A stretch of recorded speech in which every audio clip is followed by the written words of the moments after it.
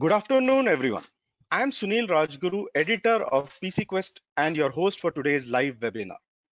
A warm welcome to you all, and thank you for joining us for our discussion today around Empower Your Engineering by IBM Software Solutions. We will have a few presentations followed by a question and answer session. You can start sharing your questions from now itself on the chat window. So I'll begin with a short introduction to set the pace for the day. Now, I feel that the digital acceleration is the theme of 2020, right? Now, if you see, whenever any crisis comes with mankind, right? So at one side is a crisis and one side is a tragedy, but we always rise up above that and we upgrade ourselves, right? And usually you'll find whenever there's a crisis, a technological acceleration happens, and the IT industry stands up and like upgrades the world, right? So Ashok, next slide, please.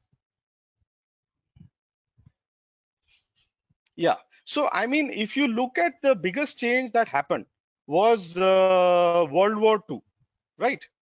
Ashok, previous slide, sorry. So if you look at World War II, right? If you look at World War II, then at one side was the tragedy, was the war, millions of people getting killed. But a lot of people don't know that a technological acceleration happened at that time. So, it's like on one side, we are taught that ENIAC was the first computer, but actually, technically, something called Colossus, which was the first digital electronic programmable computer that came during World War II.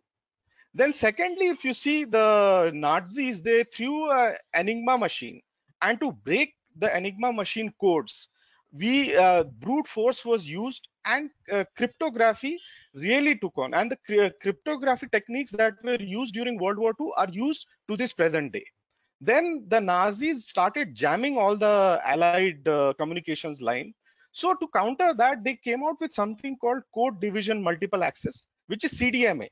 Now today, a CDMA which has powered the mobile revolution. That is also came out of World War II. Again, rocketry. Whatever happened research during rocketry, that took forward. And NASA was a result of that. In fact, whatever the German rocket scientist research happened, NASA was based on that. That led to the satellite revolution. And satellite revolutions had led to the satellite TV revolution, the GPS revolution, even jet planes, atomic energy. So many people don't realize that World War II had tremendous technological acceleration.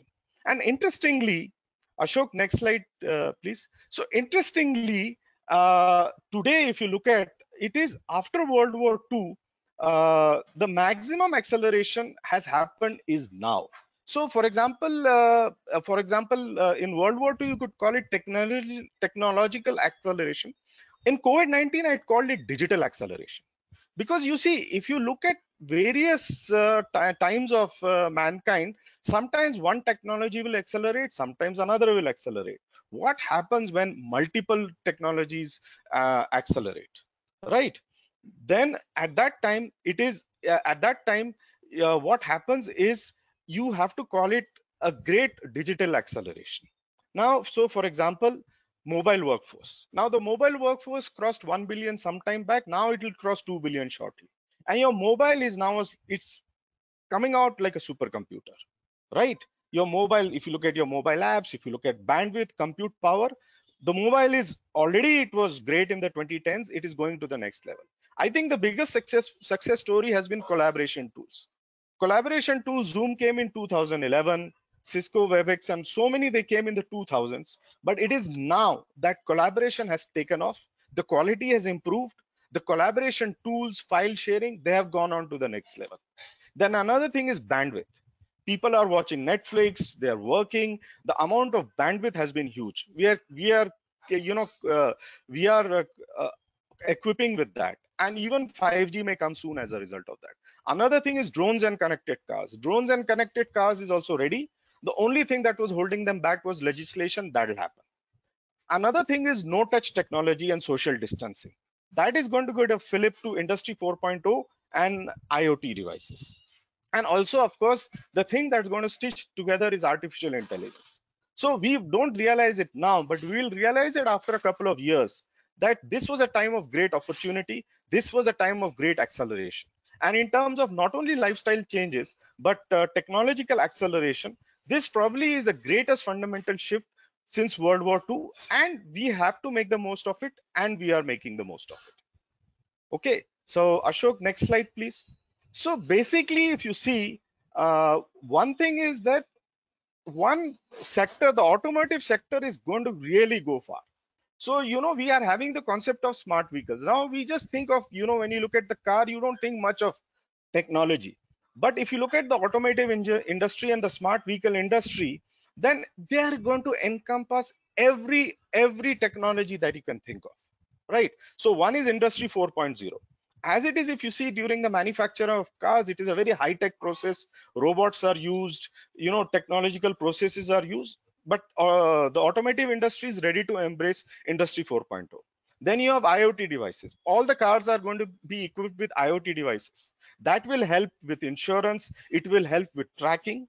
Then we will finally have connected cars. A connected cars is nothing but something which has a two-way connection with the internet. So if you have a car and you are connecting with the internet and the internet is connecting with you, that is a connected car. And that will also lead to driverless cars. And all the operations will occur on the cloud. So basically now the entire smart vehicle network is going to be on the cloud. The cloud will know what it is doing. The data will be going up and down and everything will be secure on the cloud. And finally, you can imagine what data will come out of it. So data analytics will be used. Finally, the smart vehicles will be an integral part of smart cities. So if you look at smart cities, it will have smart homes, smart factories, smart utilities, and even the entire vehicular network. You are going to have smart cars, smart bikes, smart vehicles, smart transportation, and that's going to be an integral, seamless part of it. So with that, I think I'll end my presentation and we can move on with the main topics of the webinar. So our main presenters today will be Sunil Santharam, Senior Client Specialist IBM, and Vivek Bazruk, Senior Architect Trident. But before that, I would like to welcome Rajneesh Bhagat, Operations Head and Trident Information Systems. So he will give a brief presentation. So over to you, Rajneesh.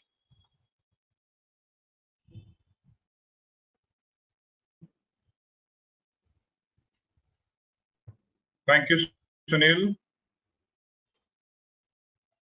Um, is my presentation okay?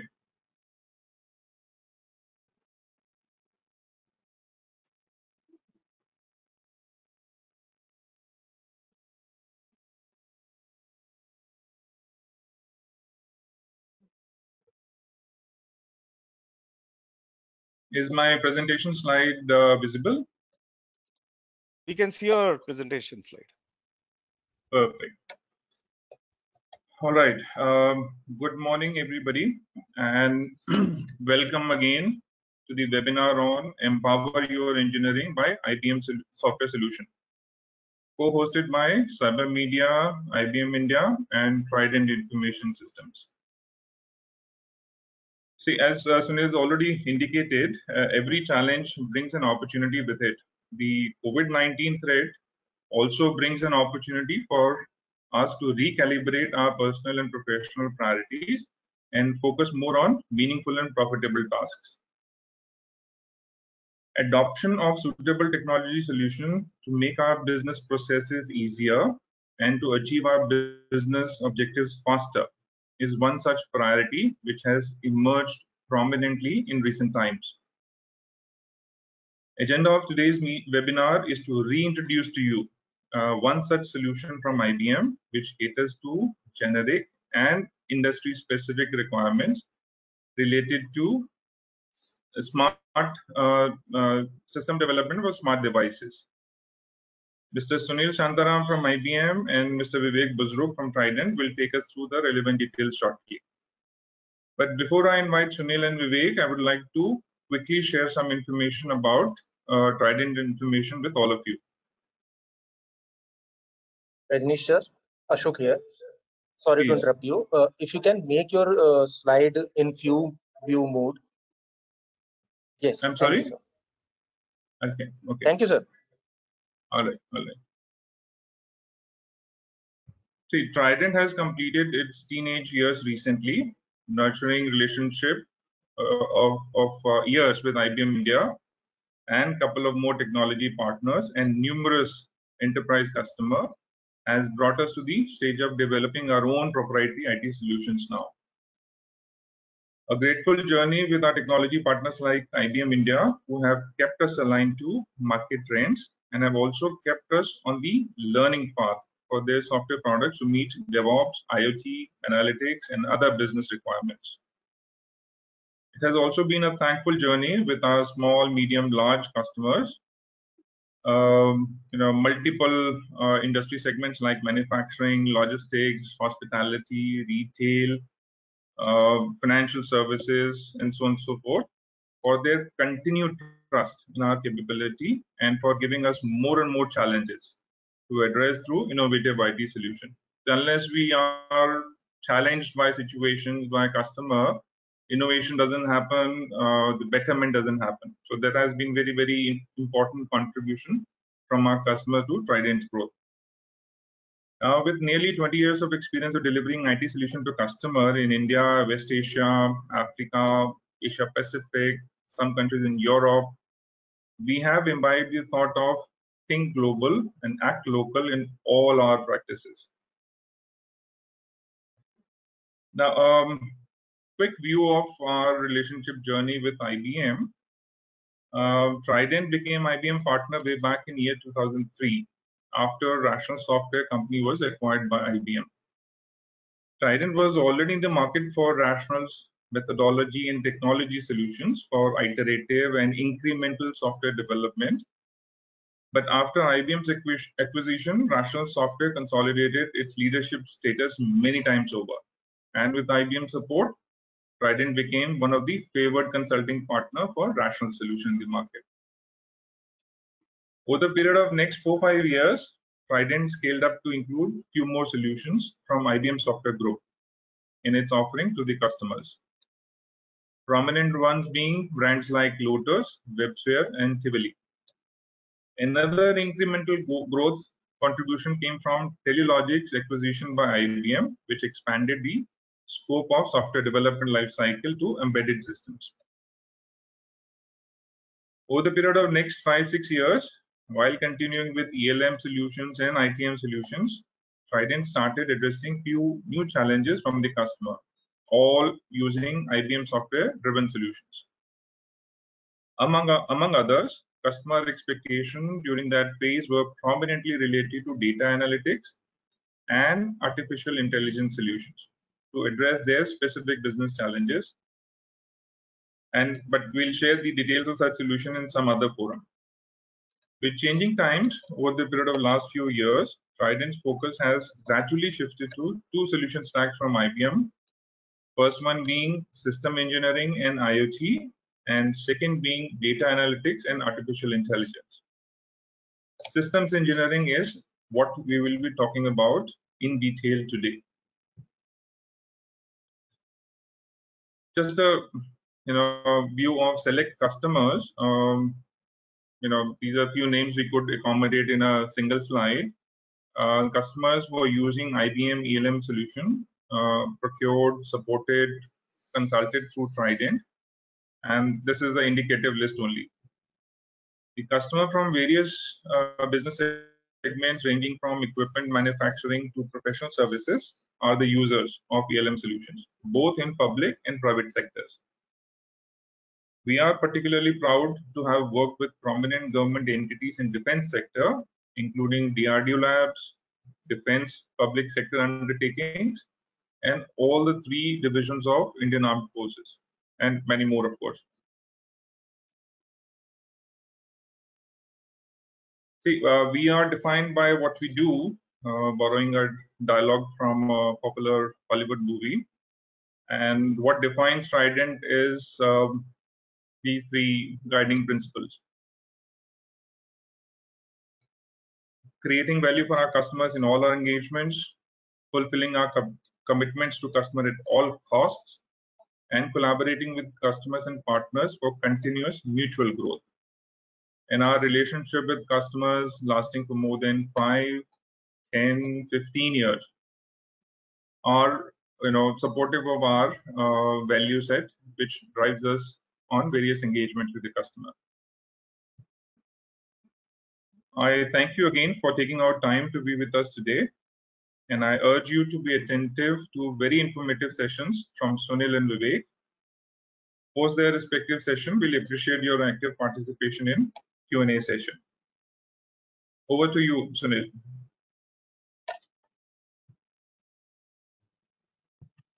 Thank you, Rajneesh, for the introduction, and thank you, Sunil, for sharing the innovation which has happened in the history and why we are here.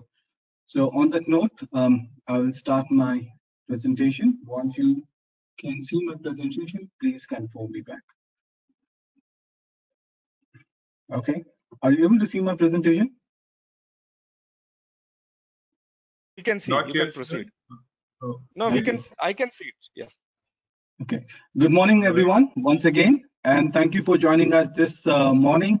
And I'm hoping that this session will be informative. And during the presentation, if you have any questions, please post it on the chat. We will definitely have question answer session in the end of the session, and also we have logical 2 breaks in between. If time permits, we will definitely take that breaks and take up the questions in accordance to the slides which has been going through. So as we are topic of discussion today is on automotive industry, and without saying anything, automotive the industry is a multidisciplinary industry where mechanical, electrical, and software all three goes hand in hand in terms of building a complex system. As Sunil was mentioning about the innovation, what has happened in the car manufacturing country, car manufacturing industry, and so on, is going exponentially.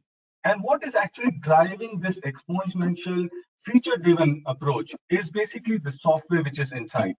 So if I just give some statistics of the software which is driving inside an automotive car, or I will say luxury car, is now currently it is 1.8 million lines of code. Can you imagine the kind of code we are introducing in our luxury car? It's much more than a fighter jet, which is currently at 5.7. It has raised to 7.2 million lines of code. So the car innovation is on par with a lot of changes and nuances which is bringing in with our customer needs. We are the customer for the car. So if I just narrate a short story, we started with the journey of Maruti 800, and now when we are talking about the SUVs and the other top OEMs, they are bringing innovation with number of features.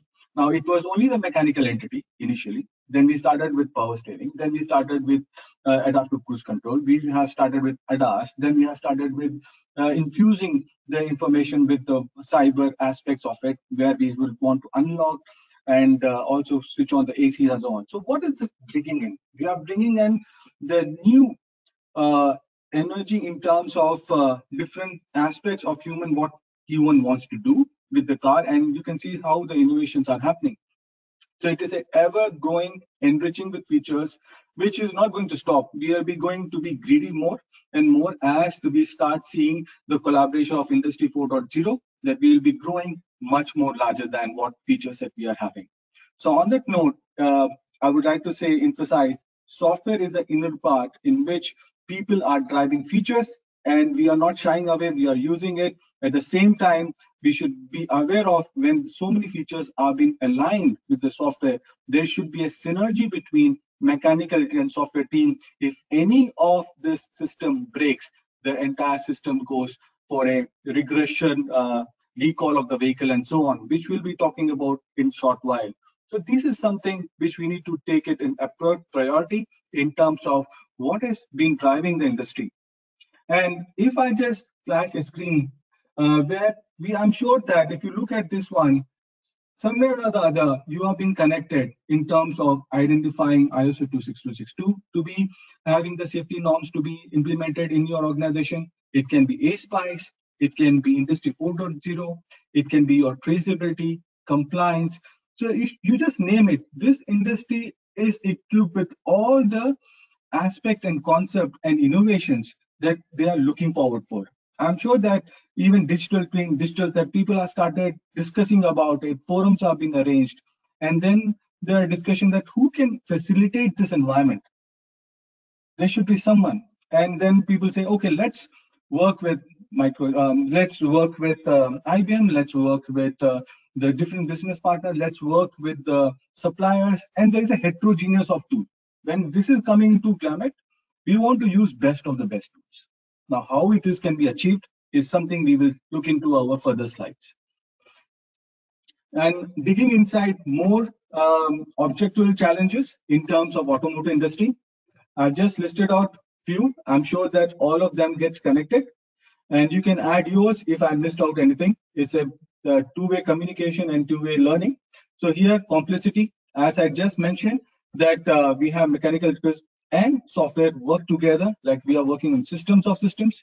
So if a requirement has been captured for adaptive cruise control system, for any braking system, it has to go all the way from the mechanical team to the ECUs and to the software. All three has to work together. Visibility is the utmost priority. If anyone makes any changes, are you having a traceability view or dashboard which will show you the engineers where they stand, what are the priority they are going to take it forward in this particular implementation? Agility is as soon as something breaks, can you fix it? Can you trace it? Can you document it? Is something which everybody wants to know. Collaboration with not only within the team, but with the suppliers, with different OEMs, we want to collaborate. Quality comes into the highest. As I said, all the points over here is pretty much everybody wants everything. In terms of quality, I would like to narrate two things in it. One is reuse, version management, automation. People have been doing a lot of automation in terms of tool integration points and making sure that nothing gets breakdown in terms of delivery, deployment, and so on. But still, there are some changes are happening. So we'll talk about the new technology, a new architecture, which has been laid out in the organization and laid out in the forums of collaboration across different heterogeneous vendors tool. I will like to let me call it that like that. And then let's see how we are going to address those. Regulatory compliance, as we were just discussing about 1.8 million lines of code is already available, then we want to make sure it is compliance to the regulatory standards of ASPICE. We are making sure AutoSAR is also followed. These are different aspects of automation which has been brought in. Knowledge cannot be just kept in Word documents anymore. It has to be shared as a Wikipedia so that in 1200 hours, if management makes changes to a delivery process, in 1201 hour, it has to be given to the entire organization. How you're going to establish? Is it via email? No, it is not possible. So you may have to have a kind of a placeholder where you can do the documentation and it's published on the pages local to your internet and it's accessible to everyone. Do we have a solution? We have a solution in the market, and I would like to highlight when it comes. Safety and security, it can't be much more emphasized that it is need of the hour when so much of the cross knowledge is happening, so much of team is collaborating. I'm not talking about just a in-house tool, but I'm talking about a heterogeneous tool and the people knowledge. It is going beyond exponentially to manage the challenges and manage the different stakeholders. So safety and security in terms of buying the guidance tools are already being depicted, how these tools are helping us as a holistic picture. Innovation, as Sunil just mentioned, the innovation of connected cars into the market, and he was also mentioning that this pandemic is making us to learn more and more and making us to see on webinars. We are seeing the collaboration. This is the collaboration platform where we can now, sitting at our place, we can collaborate with multiple people.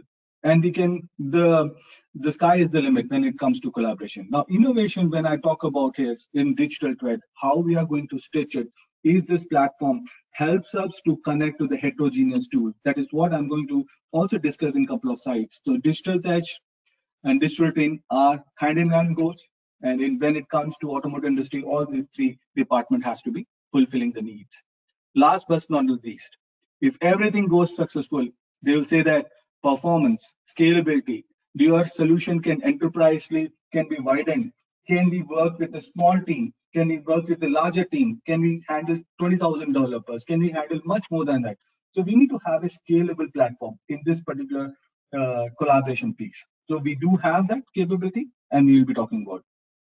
Having said that, so many concerns are there, but people are successfully delivering. I'm very happy to see that. And in today's paper, as you have been also seeing, the local SIs like Wipro has backed a project of 250 million. As I say, it is there in the papers. So there is a lot of market potential. There is a lot of learning. There is a lot of innovation which is happening, and we are at the right time at the right place. Somebody said IoT means India of tomorrow. So that means we are in the right place to basically grab that opportunity and take it forward. Now, in terms of getting this software driving so much of innovation, there are also pitfalls. In terms of, you can see 4.8 million lines of vehicles were recalled because of some cruise control system got having a software bug. Then similarly on the truck, malfunctioning of the airbags, then the camera and the anti-locking system and collision system. So we need to have a robust system which can basically collaborate across the domain, give a single point of truth, single point of source of truth, so that everybody is in line with what is being written in a given time is being propagated to the corresponding discipline at the same time. How it is possible? How we can break down this ice is not having a stale information. How we are going to do it, we are going to see it. Now, in this world of automotive industry, as I was mentioning every time, the three discipline, they have their own pockets of tools, which can be from the ALM world, which is us, IBM, and there can be PLM world. It can be from anyone. So can there be a synergy? Can we have a connection between ALM and PLM? Can we have some integrators? We do have integrators on demand, which can help us to integrate the ALM and PLM world. And as you can see on the screen, the goal part that we want to bring in the digital part. Where is the ELM stands? Where the CAD designs are standing? How we are connecting to the bill of material? And then, as Sunil said, we are going beyond this PLM word and saying that connected vehicles. And in connected vehicle story, you can be as innovative in ideas in terms of switching on your ACs, switch off your music system. You want the other parameters of the car to be satisfied in terms of airbags are functioning and so on. So you can just go and explore with number of features, and that is what is happening in this world. So on that note, if I want to say someone, okay, let's start doing some kind of checkpoints. What are things are needed in any of the automotive development? These are something the checkpoint everybody in the development world wants to do. One is proof that you are developing all the necessary products in terms of you're not skipping in this particular pressurized work, you are taking care of it. Evidences for the best practices which are being followed by ASPICE or ISO 26262 in terms of standard. Are you giving the documentation? Traceability across the portfolio, across your artifacts, from the requirement, from the design, from your from your test cases, and also versioning of it. Showing the documented proof. Are you showing the things have been followed correctly? Are you taking the reuse component by version variant of it? Are you tagging it and so on? These are the things what industry is looking for. We have challenges ahead, but we have solutions also in that. And when we talk about all this thing, how industry is actually building their development tool chain by heterogeneous, right? When I say heterogeneous, I'm not incorporated all the tools, but some of the places still people are working with their Word and Excel sheet to capture the requirements. They do the designing somehow in terms of Word document creating block. Then they are working with your testing within Excel sheet, your test plan, test cases, and then we have some configuration management tools. So keeping in that note, can we basically always planning, fix the traceability, fix certain things. We are creating like managed ID, something new comes in, we just incorporate it. So if there is anything beyond this, we can look at a scope where we can give a structure which is seamless, traceable, and single point of truth when the things are being connected, rather than copying the data. If there is anything possible, yes, it is possible. We have a solution in IBM, which is called as engine lifecycle management. And cut across all the discipline. Well, let me put this 5 perspective in context. So when we talk about our requirement management solution, as everybody knows, in the automotive, aerospace, and medical, this word called DOS is not new to them. This is a legacy product which has been there for 3 decades. And what we have done with the new generation, we have taken all the concept and features of DOS Classic into DOS Next Generation. We are maintaining both the products, and we are making sure it is using the new technology hub or architecture to incorporate the future. And over here, what we are also doing is we are not letting go that you should do a fresh start. If you have legacy Word document and Excel sheet to capture the requirements, you can bring it. So we are going with your in-house implementation and holding the hand and taking it forward as one step. When we talk about modeling, Rajguru, over here, I'm differentiating from this. I'm working only on the software. I'm not talking about the mechanical design, CAD design, that is different, PLM, and just mentioned in the previous slide how we can do the connection. Coming to the design aspect, systems engineering is becoming like the default standard when you are building an automotive application. I'm sure that there are many books being written on model-based systems engineering. And something we from IBM are also not only promoting our products in terms of standards and unifying using the OMG Object Management Group standard implementation of UML system and AutoSAR, but we are also making sure that we are giving a process guideline like Harmony. Again, Harmony is there in terms of a stitched way of designing a complex system, which you can use it, which is available in Rajguru. Coming back to the testing solution. Again, testing solution, people use a Word document, Excel sheet. Again, we have a facility to import and take it forward. So we are not leaving you high and dry that you should start fresh, but you can use your legacy tool and you can bring inside the system and use the collaboration approach. Similarly, people are using Git, they are using SVN, they are using Excel sheet, all that can be brought in. And once we have established a good ELM solution, then people definitely want to document it. So you can generate document. There are static documents, there are dynamic documents, which I will talk about it in a short while. So as we speak, and as the audience are from the different domain, so they can be thinking that, oh, this is a software-centric discussion. No, it is not a software-centric discussion. The star marks are the tools which you can take it forward. As we say, whether it is a mechanical team or electrical team, they can still, instead of using their Word and Excel sheet, at least they can get that collaboration piece working. You can get your test planning working. You can get your configuration working. You may keep the modeling side aside because it can be a mixed match of it. But having said that, systems engineering can build the gap by your systems modeling language, block diagrams, and so on. But as we say, we can basically bring in these 3 aspects in our current deployment and take the advantage of domain neutral tools. Okay. I was mentioning about the new architecture and I was talking about the platform on which our tools are being developed. That is being done by OSLC. OSLC is an org which defines how the tool vendor should expose the data from the requirements to connect to a design, or connect to a configuration, connect to a PLM solution, connect to an IoT devices. So there is a extensive spec being given by OSLC how the data has to be exposed so that the other person can consume. I would urge each and everyone to go ahead and see at the OSLC org and see that how they have also given the spec for PLM solution. Sorry.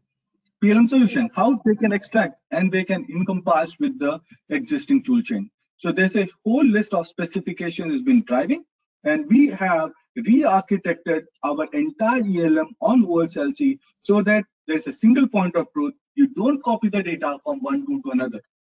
That is the biggest learning which we also had when we were doing the OSLC, because our traditional previous one was copying, but this one made us to that make sure that you are always seeing the single point of truth. Let's get in Inside a single Sunil, I'm sorry to interrupt you, Ashok here. Actually, we have some poll questions for the audience. If we can run some of them right now. Okay. Okay. So, There's a logical time to basically ask the poll. So yes, I think you yes. can go. Hi everyone. So here are some questions for you. You can reply within a minute. Whatever you think about this technology, the automation, AI-based engineering. If you are using, you can select first option. Otherwise, you can select for the second or third. Around 80 seconds are left. Sorry, 40 seconds are left. I request you to please share your responses.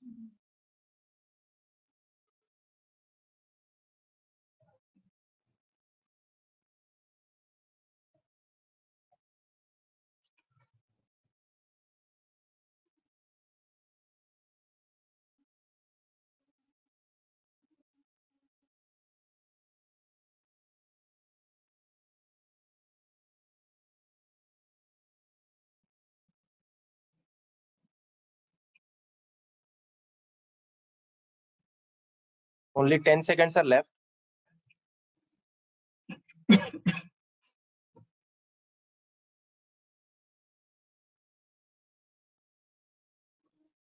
Sunil sir, we have this response. If you have any comment on this. I'm not able to see the poll results. Do I need to have it in one particular screen? Yeah, Sunil sir, the question was, are you currently using or intend to use automated AI-based engineering lifecycle management solution for your projects? So 33% people are saying that they are already using it. 39 people are intent to use, and rest 28% are not sure when they will start using this technology. Okay, thank you. I think Ashok, that's a great input. I do have an AI infused solution in our portfolio. So probably when I am on that slide, I will emphasize more on it. Okay. So this data is And one, definitely useful. yeah, yeah. So once you are done with your slides, we have another set of questions. We have two more poll questions. One is about ELM and other is about IBM doors. So just Sure, let me know whenever is the right time. sure. Okay, Thank you. thank you. So now I was just talking about in a nutshell, in terms of your in terms of your solution offering from ELM, you can see in the right in front of the screen. I just mentioned about our dose next generation. I mentioned about the modeling, quality aspect, collaboration piece, and in the screen, what I want you to focus on that we are giving you out of the box standard templates, work item templates like D178B for aerospace, ISO 262 for automotive industry, IS for medical system, and also from the utility systems, that we are following the very extensive standard templates which are there available for you to use. And we also have template for agile practices, safe, traditional, and so on, which you can use. So in this slide, I would rather you to take these 2 points. One is the standards what we are supporting, what are the frameworks we are helping, and two more additional points which I want to add to the ones which I just mentioned, probably 4 points in terms of the standards, in terms of the process template. One is about the best practices. This one I will just discuss in a while, and also the real-time reporting. These two, I will be subsequent slide, I will be elaborating it. But this is one screen. This product set can be bought independently or can be bought collectively. I would suggest take a collective approach. Having said that, we have customers who have taken step by step as mini steps by seeing first the success and requirement, then going to the configuration, then going to the quality, then putting in the modeling. It's up to you. So we have customers who have taken that approach. We have customers who have taken the holistic approach by keeping a mind share of how they want to tackle the compliance sheet, how they're going to tackle the traceability impact analysis. It is up to you. Take a choice. Now let me get into each and individual tool, but in a very high level. As each topic which I'm discussing right now, each slide can go to an hour or so. but I'm just keeping the highlight points over. So what you're seeing on the right-hand side of the screen is a real web-based application of those next generation. As you can scroll through the cruise control operation modes, how you have been documenting, it is exactly the same. We are making sure that you can organize the requirements, you can link the requirements, you can do the traceability with your design element, with your configuration element, with the testing part of it, and you can do the baselining, variant management part of it, you can do the requirement review, all in one single tool, all in the collaboration base. And each atomic requirement, each row what you're seeing, you can add additional attribute to it in terms of telling it is a functional requirement, mechanical requirement, electrical requirement. It is up to you to create this view and also give access to your engineers, access to your suppliers, access to your OEMs. So it is hosted on web. You can be hosted on SaaS model, it can be hosted on on-prem. So you have intranet kind of a arrangement, you can do it. You can also work extending it with VPN and so on. You can give access so that any given time, engineers, OEMs, and suppliers are seeing the same text with a restricted access, and you can get the beauty of it. What we have done, not only we are doing the requirement management as a best practices, which has been our legacy work for 30 years, but what we have done is we have infused AI inside our portfolio. This is the first of the kind which we have introduced in the requirement solution. We are going to extend to our testing, our configuration management and modeling. It is currently in research. So let me talk about our new entry of AI into requirement management solution. Before I get into this, let me tell you the pain points from where the entire solution started off. The pain points were when we write requirements. Right now, the engineers are writing requirement. They can be knowing the best practices of in-course designing, how to write the requirement, but there will be traditionally, they may not have awareness. So you may have to do a peer review. When you have to do a systems engineer guys to tell you, okay, with respect to system, this requirements right it, with respect to software, this right or not, and so on. So there are a lot of peer reviews happen in the requirement phase. And this is something vital because everybody in the industry and you knows that if you fix the problem earlier, later on, it will be beneficial for you. Otherwise, cost can go exponentially high when you start fixing it. So we have introduced AI in requirement, keeping that in view, where we are taking care of in-course best and practices for writing the requirements. And what you are seeing the score right now, 70, and nice graphics over here is when you write the requirement, you select the requirements inside those next generation, it will parse the requirement with the NLP, natural language processing. And if we have in proprietary Watson analytical capabilities, which will give you a score of 70, saying that you have to reach from 0 to 100 and you are at 70 mark. We don't leave it over there. We explain why you got 70. It is an ambiguous requirement. What are the keywords within the statement was wrong? And then we also talk about negative requirements. If you are not aware, it will give a kind of a write-up. What do you mean by ambiguous requirement? You can read the text and correct the statement. And as we speak, again, we are extending this AI capability to identify duplicate requirement, conflicting requirements. And we are extending this AI capability to you as a user hand, where you can define your own rules, you can define your own NLP on a service-based engagement, and it can cater to not only English but Germany and other languages. So it is all in your hands, which will be available for you from September 24th. On-prem solution will be available. As of now, when we speak, it is available on SaaS offering. So it is all you have right now, which we can give you from the AI part. Second part is the modeling side. So in modeling, there are various tools, which I just mentioned about AutoSAR, you can mention about MATLAB models, you can mention of something else, okay? Here, we not only follow the open standard like OMG to satisfy your systems engineering practice by SysML, we not only design the system, but we can simulate and tell you at front whether the system will work in the real environment or not. We are in the stage, we cannot experiment the end of the product. We have to do it much more. So Rhapsody is a tool which can help you to basically identify the gaps earlier in the cycle. It just generates 100% production code. We have MISRA compliance. And we have lot many things. If you have legacy UML tools which have written some models and you want to import inside Rhapsody, you can do it with the XMI capability. If you want to extend this thought process of design thinking in terms of your designing with the heterogeneous domains, I would like to put a screen over here. In this model-based system engineering, what you are seeing right now, how the requirements, functional architecture, logical system, hardware, deployment architecture, everything can be scoped within the system designing logic with the block diagrams. And we have helping guides like how many booklet, which goes through around 150 pages and so on, which tells you step by step how to do the requirement analysis, how to do the design thinking, how to divide the system, how to basically build the system. We have books around it. So if you can send me email, I can share the details, and there are a lot many things are available.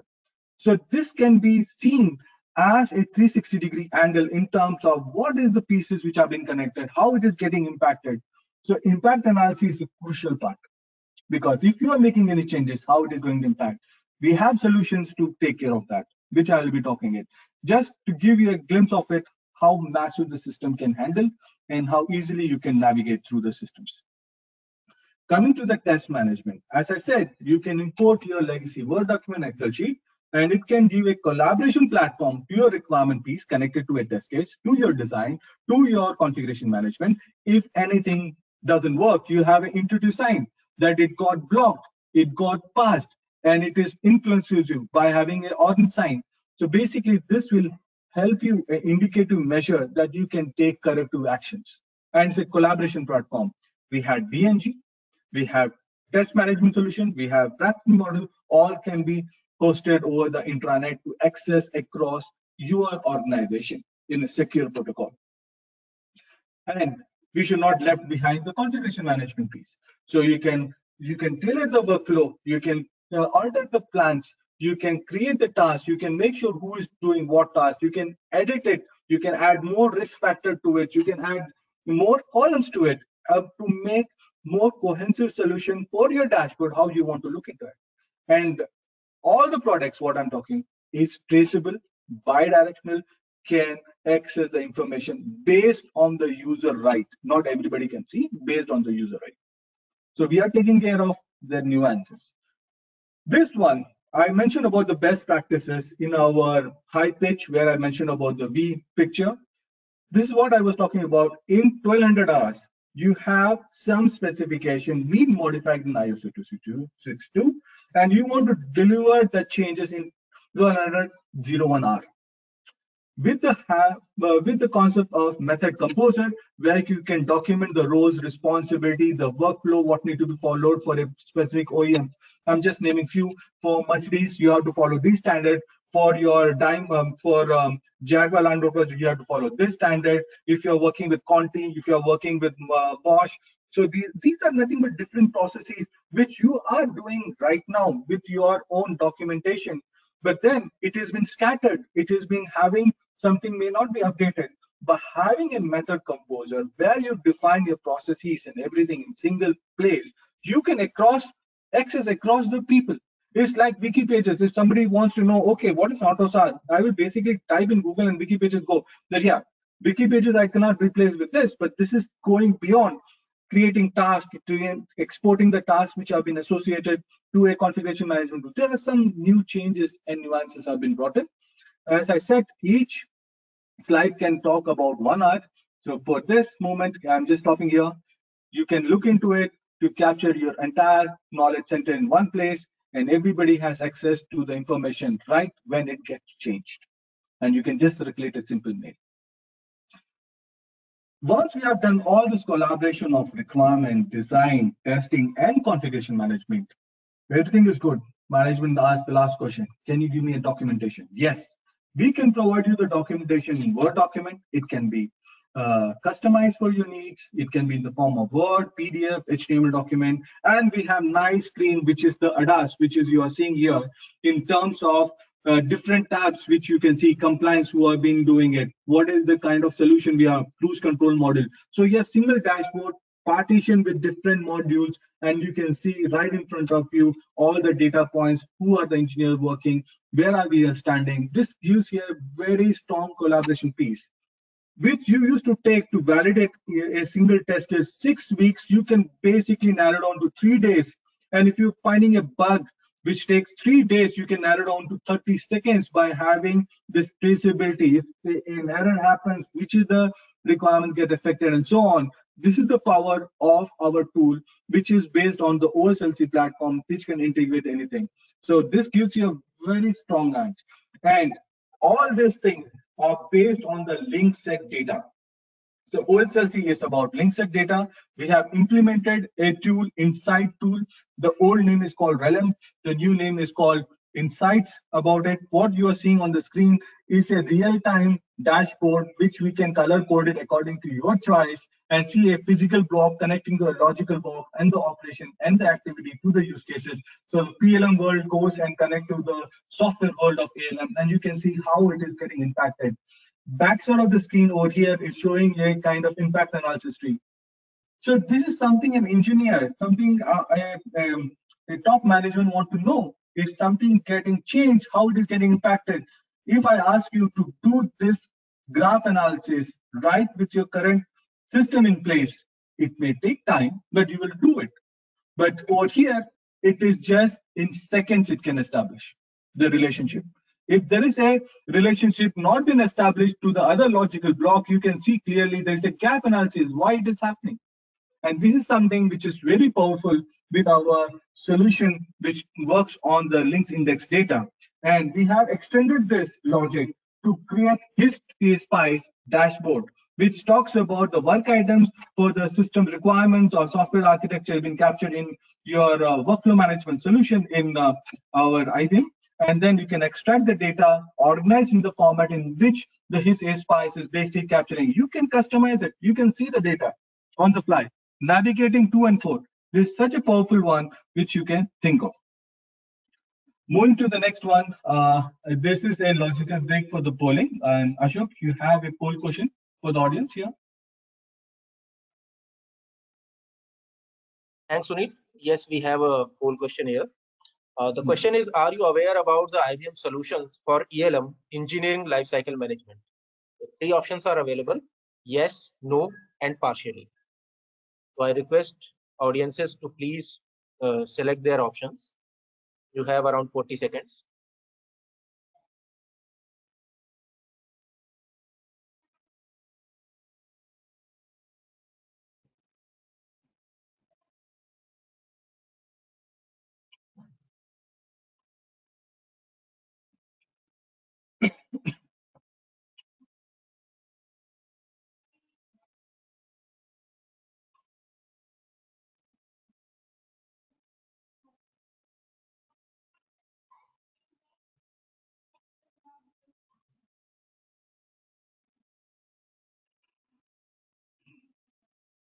About 5 seconds are left.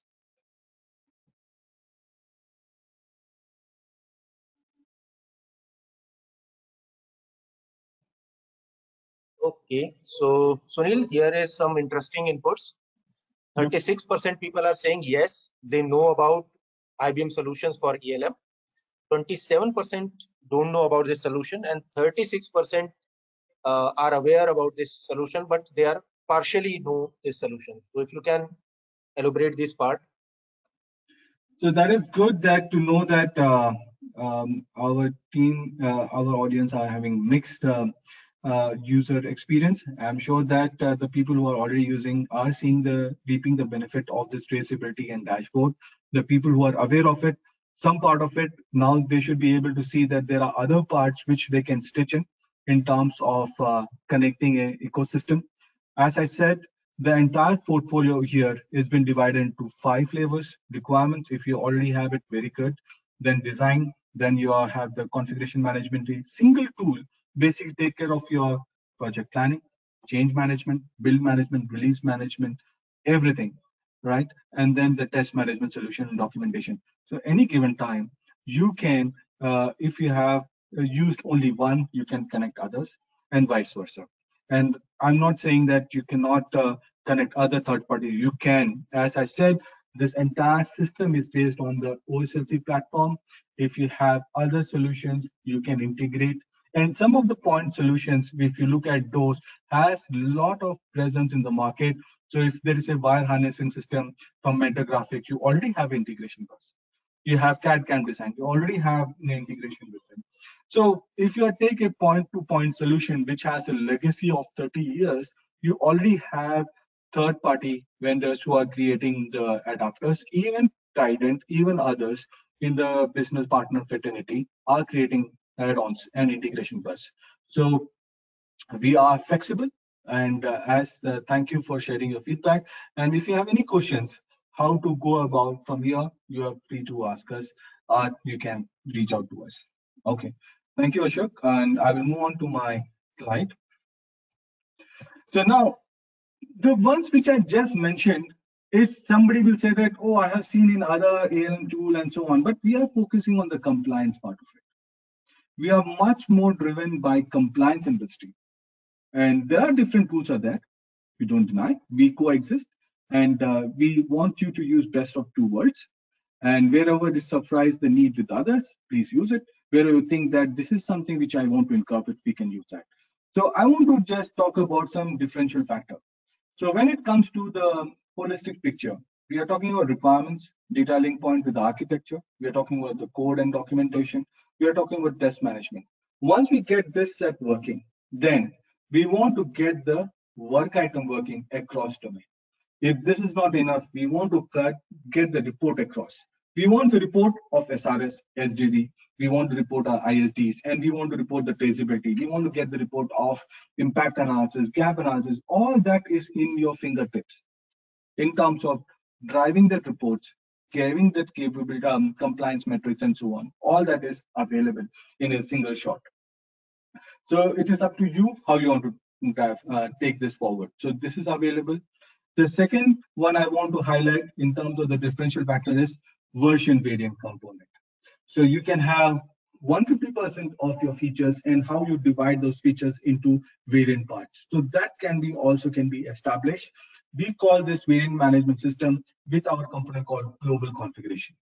And this is already been used by Mercedes-Benz. The screen what you are showing here is they have built the product line and then they have created the variants on it.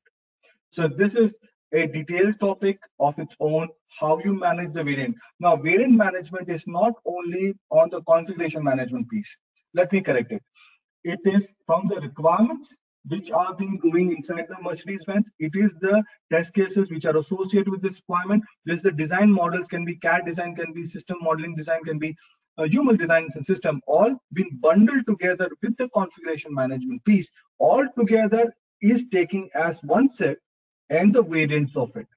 So people say that, okay, I will create a folder dump and then create. No, we are not doing that. We are only taking the delta from one variant to another variant, which is an efficient way of using the memory and also making sure that all this mundane work, what you were doing earlier, can be reduced to, I can say, more than half. When I'm saying delta changes, is not even you are getting only delta changes to what you have been adding the code and adding the requirements. So we are doing a high level of traceability, high level of governance on this. So this is something very unique to us. Second one, we are not only providing you the solutions, but we are also trying to map which solution fits to what standard and what all places the tool are responsible.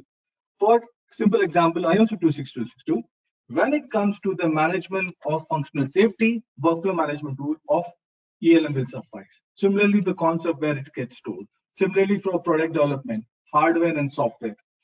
Wherever we are fitting in the tool, we are allocating. When it comes to hardware, definitely the different PLM tool chain are a different aspect has to be taken. With the OSLC, you can connect and you can take it forward. So we are making sure where we can and how we can collaborate with that. We also did a mapping of A-Spice, wherein the entire system practices, the supplier practices, the software engineering, each and every phases, what tool, what it's capable of, we have connected to it. So if you face any challenges in terms of the phase which tools, we are here to basically giving a helping hand, and we can bring in the worldwide expert. We can bring in our own experience onto the table and try to make sure that we both win together in this journey of compliance industry. So when we do the mapping, what we are also doing you is we are giving you six powerful things. One is we are providing you the templates from the DOS template from the ASPICE. We are providing you the Rhapsody profiling. As you can see, the profiling for UML system or AutoSAR, you can have a customized profiling, which we are providing. We are providing workflow templates, work item, breakdown structures. We are providing the templates for test management. We are providing the reports, which are aligned to the compliance industry. And we are also giving you the process contents, which you normally being captured by the worldwide experts, but we are also doing it. All these six things are at your disposal to basically use engraves and also use the capability. So if you are a new entrant to this automotive world, then you have this platform to elevate at least where the different OEMs are thinking and what they think. You are at least in par with what their thinking strategies are, and you're already the user of it. This template will help you that if I have missed out anything, if I want to add. So it is a both way to win-win for us. One is giving a stepping stone. Another, within this, our best practices of almost a consortium of around 300 to 400 companies where we have extracted the energy of them and put forward these templates, you can use it. It is up to you how you want to take this asset forward. And as people say, this is good, but anybody's using? Yes, we have a lot of case studies, which you can also go and YouTube it. There are a lot of case studies on ELM, how this has been deployed. I want to just highlight one report where we are. Other people are also there. We are not shy of showing anything. We are already black and white where we are heading towards it. How many engineers we can handle with this platform, complex platform. As you can see, 1.8 million lines of code has been maintained on this platform with almost 20,000 engineers working across the globe. We can actually make an impact in terms of usage of the tool. And there are again success stories from the Mercedes, as he says that the feature has exponentially been increased, and we have to take care of that nuances to do the integration. They are able to do it. When it comes to Conti, there are 10,000 plus engineers, and we have to do a collaboration platform. We can suffice that need.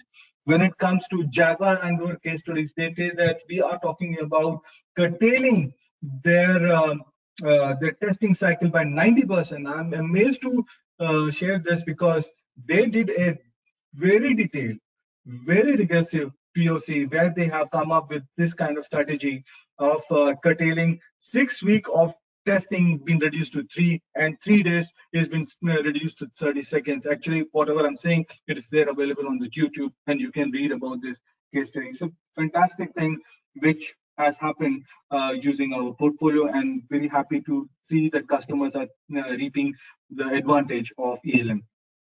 We do have other case stories to other domain.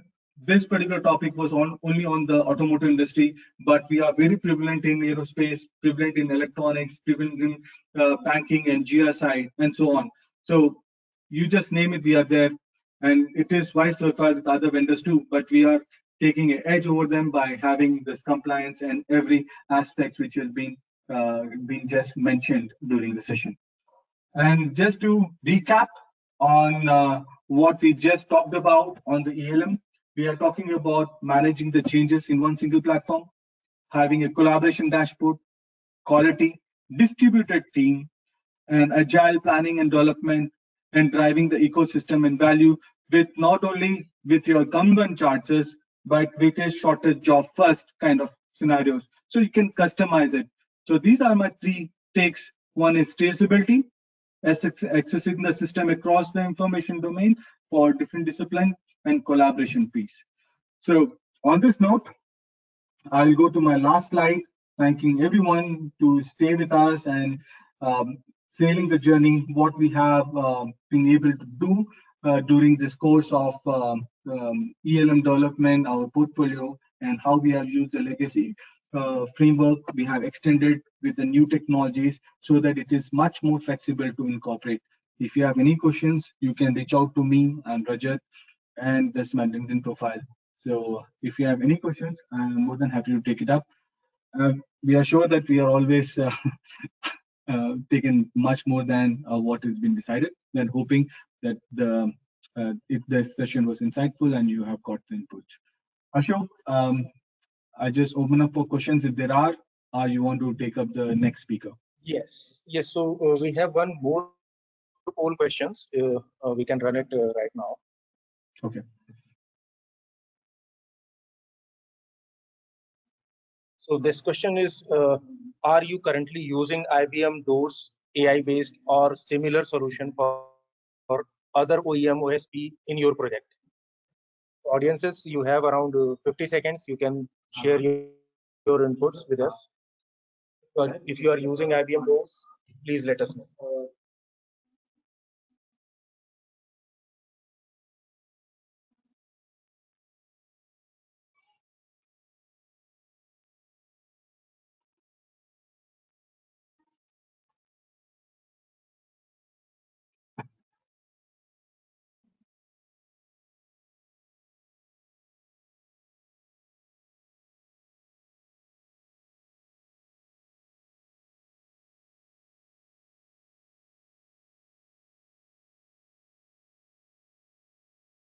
10 seconds.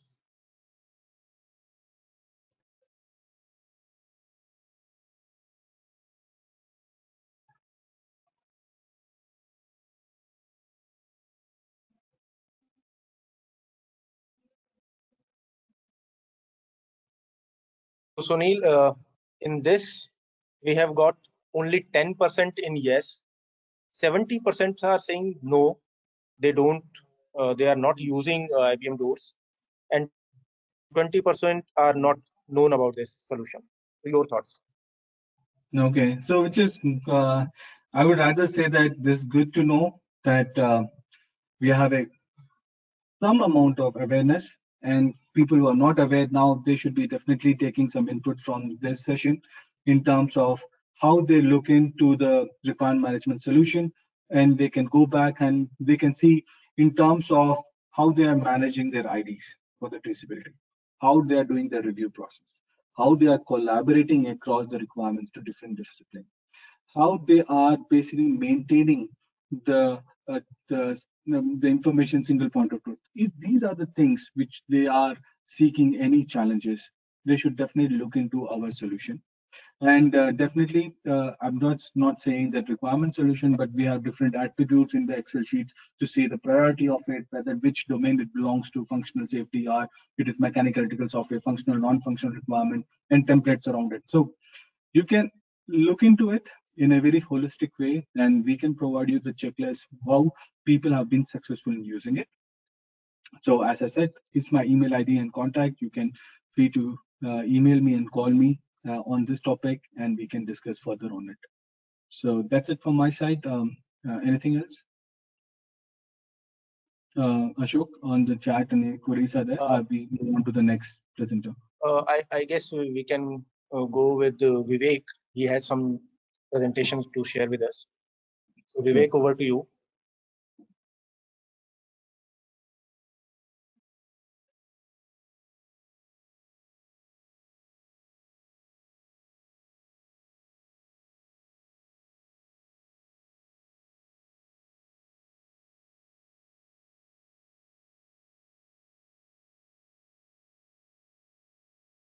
Hi everyone, can you see me? Yes, we can see Yes, you we and can we see can you. see your presentation. Okay, great. Hi everyone. So thanks to Sunil for his extensive and good overview about the IBM ELM, IBM Engineering Lifecycle Management Solution, which is actually an integrated solution for systems and software development, as you have understood now. Now, one of the things that comes actually many times to our mind is that how, if I adopt this, if I have to adopt this, if I want to adopt this, if I have to use this, if my team has to in fact learn about this set of tools, how much time it will take? It is definitely that, as Sunil has mentioned, there are lots of assets available. but we want to reduce further your learning cycle. We want to actually accelerate the overall deployment and the adoption of IBM ALM. And that's basically important, actually, apart from you making a purchase decision about such kind of solutions. So what I'm going to talk about is briefly about how Trident helps and enables the customers to adopt this set of tools, and not only adopt this set of tools but improve overall delivery, improve overall time to value of this particular your software development cycle. So we discussed a lot of things in today's presentation from Sunil. One of the main thing is that IBM ELM is a collaborative, multidisciplinary development kind of environment in which you can use this. Yes, there are lots of definitely it has a lots of things related to the software development, but there are some of the solutions like a doors, which is the most important for requirements management across the disciplines. Obviously, your software requirements and hardware requirements or the mechanical requirement, they together form a product, and that's where the doors comes in. And there also the rational quality assistance and the test management, all these factors come here. And another important part is the systems. If you are a systems engineer, you can actually model the system and view that, simulate the system and view the overall integrated approach as such. So important thing about IBM ELM, as Sunil has described certain features and the certain basically characteristics like in context collaboration, lifecycle traceability, continuous improvement you can do, and it enables you to do a more and more innovation. It fosters greater visibility and collaboration in multidisciplinary and complex software development. That's a basically summary I will put it here. It is backed by the community, which is a jazz.net, and you can in fact view this particular customer success also, and also lots of articles on this IBM ELM in this particular jazz.net community. Now, how Trident actually helps you? Trident enables the team to be in fact on top of this complexity of developing smart and connected product using this IBM ELM. That's basically what we come into picture. And here, let's revisit where we actually will start with you, where the customers are actually adopting, let's say, doors for requirements definition and management. It's when you're decided that, okay, I want to use this doors for requirements definition and management, your layout, your structure of this particular requirements, right now it may be in Excel, how basically it can be easily adopted into doors, how your practices can be in fact defined and configured within doors is what is the first important thing that we can work with. So how we do that, I will just talk about a few steps that we take to really drive this particular journey. And that's a way, that's a one part of it. Second part of it is that it's the most important thing is that each of your team member has to in fact become should see this particular set of tools as his own actually, and he can, even when we start working with you, it is one of the things that we do is that we actually build the champions in your team. That's the most important. It should not be the knowledge should not remain with us. We build the champions in you, and so what happens is that your analyst will become not only the just one who can write better requirements or elicit better requirements, but he can actually guide you how basically I can collaborate with the other disciplines very easily using doors. So he can become maybe a coordinator and a point of contact for coordinating this particular requirements across the disciplines, because requirements once you define at a top level, for example, if you are developing some part of the car, there will be three different aspects may come up. One, some things for the mechanical, some things for the software, some things for the electronics. Who will manage this particular at across the disciplines? So that's one important part. And then after that, there is also who will manage the requirements at the software level. So all these three levels, different levels, and how basically integrated requirements management can be done is what we work with you. And obviously there is a traceability across the disciplines within that particular development actually. So requirements is a one aspect, another is a test management. So you need to collaborate with the testing team also, not just the requirement and analyst of the other multidisciplinary system like a mechanical kind of thing. Now, one of the important part Sunil mentioned is about the configurations. Now, what is the configuration? So he talked about the product variant. There is a product line management. And suppose that I am developing a one car where there is a one particular infotainment system, and I want to use a different variant of that infotainment system in another car. Now, this particular variant of that infotainment system is how I can manage it easily, because it all starts with the requirements. And that requirements, it is not just the software code or the library, but the requirements change, because one luxury class car may have a different infotainment system, whereas some other variant like economy class or maybe the SUVs kind of thing may have a different requirements of infotainment system. And how basically I can define this particular product lines and product variants is what we actually help you with defining this, what is called as the global configuration management using IBM ALM. So IBM ALM, it's a, as Sunil has mentioned, it's a huge topic and we can discuss that. But overall, basically, you have one particular product line for which you have defined the requirements. You have basically implemented that infotainment system. You have delivered that infotainment system. Now, after testing it, obviously, and then you have decided that at some point that I want to go for a different variant of this infotainment system of my different car, luxury car, then you can start with this particular base, and then you can go ahead to the next level where you can say that now this infotainment system will be extended with these features.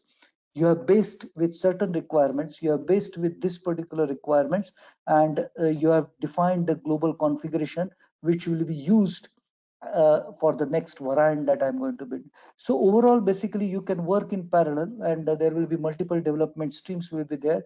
You can have the you should not be working on a one product's variant, but you should be able to work on a different product variant itself, and that's where the IBM ELM comes into picture. And how this is where the Trident actually helps you and enables you to deliver your quality products easily. So, what are the key service drivers for IBM ELM key service drivers from Trident? High performance deployment, value driven incremental adoption, and measured management and optimization. And as I mentioned, that we actually we definitely enable the team for the better collaboration. We actually configure the tools for the better collaboration, improve the visibility, and continuously deliver quality release and control product component variants. So what are the steps through which and what is the roadmap that we take to deliver, to enable you and to lead the overall early business outcome? We first understand the customer's goals and the constraints. We understand, analyze your current practices. We look at the current tool usage. Integration requirements are found out. It need not be only the within the IBM ALM integration, but they are already integrated tools. But if you have any other third-party tool that you are using and you want to integrate it, we understand those integration requirements. We understand the challenges that you are facing. And then after that, we basically identify and prioritize how basically IBM ELA capabilities should be rolled out. For example, if the pain point is more from the perspective of the requirement, that the requirements are not elicited properly or may not be, they are not basically propagated across the disciplines appropriately, then those capabilities should be deployed first and adopted first. That's the approach that we take it. And there we actually take a very important actually considerations that we give it, where we say that, okay, how each of this stakeholder is going to use your set of tools. So there is something called the usage model implementation. So we define the usage model from the perspective of each of the stakeholder, and that actually helps us to design in such a way that there is a seamless kind of thing. Though we reduce the rework, we reduce your unproductive and unplanned work because of this, And that's basically most important thing, the most important step that we take it after understanding your current requirement and analyzing your current requirement. So there are two main service offering, and obviously a key service offering as such we can say. One is that IBM ALM and DevOps deployment and adoption services and ongoing management of the IBM ALM. So these are the two main streams where we as part of the initial one, we assess and plan to define deployment architecture and adoption roadmap. We do the certain kind of foundation, what we call it. Sometimes it is people call it as a pilot, because you should not be rolling out across the teams together or across the organization. So you have to do it in a step-by-step manner, and that's what we call as a wave-based approach. And this is where the first wave, where we do call it as a pilot wave, and then we roll out and scale it after that.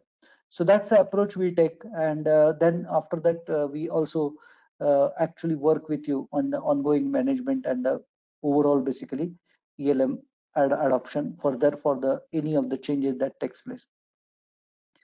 So how Trident is helping the customers, and how basically defense and government and industry customers are leveraging Trident DevOps expertise.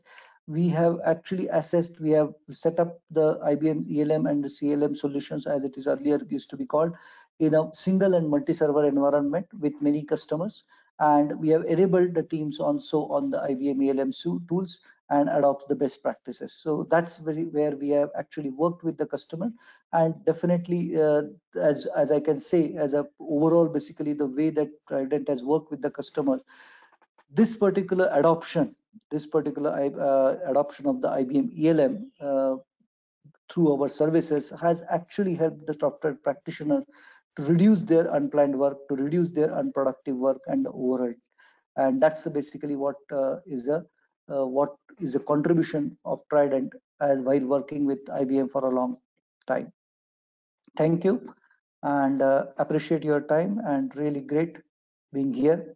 And I'm sure you must have enjoyed this particular session and learned a lot. We hope, and we will definitely sure to work with you again. So thank you. Those were very engrossing and enlightening sessions. It's time to take your questions. You can ask your questions by typing in the chat window. Sunil, Vivek, Rajneesh, anyone can take these up. So I think the first question is, do you support FTA and FMEA to capture hazard analysis? So answer is yes, Sunil. We do support FTA fault tree analysis and mean time to failure with Rhapsody in Rhapsody. So we can define the hazard analysis, and all the graphical symbols are available for the user to use it for their own mean time to failure, and FMEA will be generated out of the box. We do have this on-demand profile. It's not something comes out of the box, but if they send us that they are looking for this profile, we will provide them. Okay. So there's another question which is with Rhapsody. So can you integrate Simulink MATLAB model with Rhapsody? Yes, we do have integration with MATLAB models with Rhapsody, because this is something we have been seeing in automotive industry. MATLAB have been prevalent in using the continuous logic. So we do have a capability to import MATLAB model and do a co-simulation in Rhapsody. So it does work seamlessly, and we have YouTube videos. If somebody wants to know how it is to be done, it is all available. Okay. So then there's another question. Is it possible to customize the report as per the certification agency? Yes, I think whoever is asking this question, he has been aware of the compliance industry and challenges. So yes, we can customize the report as per the need of the certifying agency. So with the help of our report generation tool, yes, they can do it. They can out of the box. We do have templates, but they may not be compliant to industry, but you can customize it. Yes. Okay. So I think actually we are running out of time. So maybe I'll ask one last question, and maybe all of you can just give your parting words for the webinar. So it's like, what would be the typical team size to start using ELM? And are there online material available for ELM solutions for learning? So you can actually have a team size from 5 to 20,000, which I was referring on the call, on the session. So even if the team size is 5 to 10, we can start deploying, because we have a lot of small suppliers who have started minimum with one license each, and they have then exponentially increased the license base.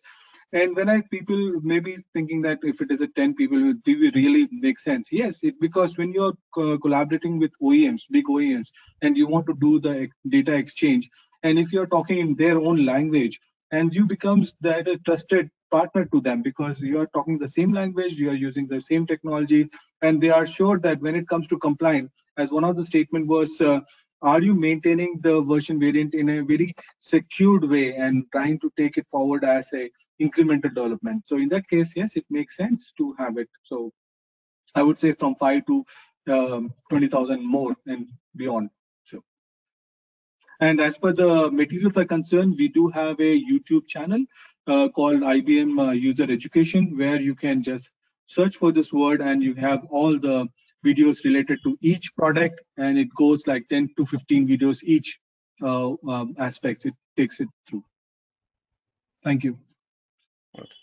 So Vivek and Rajneesh, any parting thoughts based on the questions and the poll questions or anything?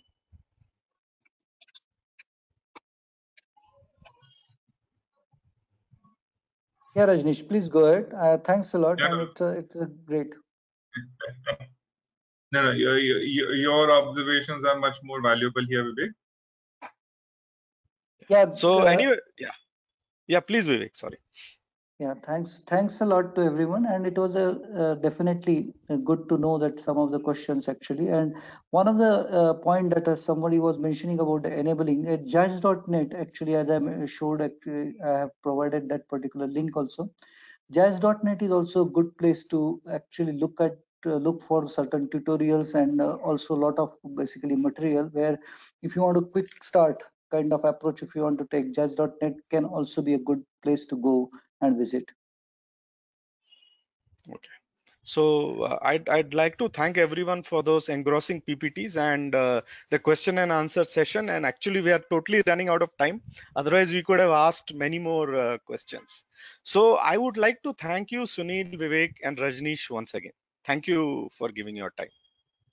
Thank you, Sunil, and thank you each and Thank everyone you. who was joining and connected with us this morning, and to extend it to afternoon. So thank you very much once again. Thank you, everyone. Yeah. So on behalf of PCQuest, IBM, and Trident, I would like to thank all our participants today for joining this webinar. We hope you found it useful, and don't forget to fill in the feedback form on your way out. Have a great day, everyone. Bye. Bye. Bye-bye.